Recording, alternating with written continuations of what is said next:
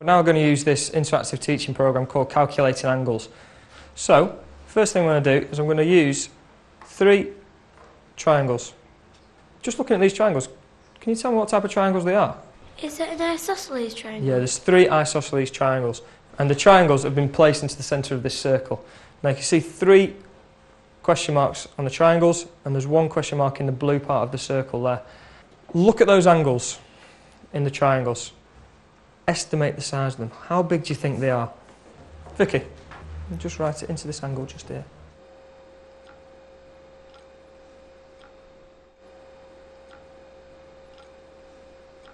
So, Vicky's estimation is 80 degrees. Is there anybody else in the room who's had an estimation of 80 degrees? Okay. Now we can check it just like we did in the previous programme. We can find a protractor just by clicking this button here, and a protractor comes up just like it did in the previous programme. Now I'm going to drag that across into the correct position, and we can turn it to measure the angle. Okay. Who can tell me what this angle measures just by looking at the protractor now? Beth? It's 75. It's 75. So Vicky's guess wasn't that far off. Let's have a look at the second angle then, the one in the middle. We've measured the angles in the triangles. We've got this one big blue angle left over here. Now remember, these 3 angles, this angle was 54 degrees. Make a note of this on your whiteboard, it's really going to help you. The middle angle was 69 degrees.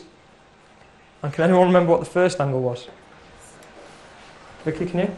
Was it 75 You're absolutely right. It was 75 degrees. So think about those 3. Write them down if you need to. They're going to really help you work out the final answer.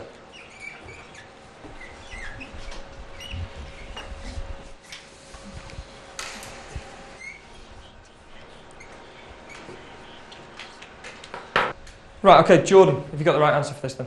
Is it 162 degrees? I think it is 162 degrees, but can you explain to everyone else how you got to the answer of 162? I added up the 54, the 69 and the 75, which equal to 198, and then I took 198 from 360, which equaled out to 162 degrees. I hope you all heard that, because he's absolutely right. It's a really, really clever way of doing it. But just answer me with this one question. Why did he take, when he added up all the angles that we'd measured, he took it away from 360. Why did he do that? Michael, can you tell me?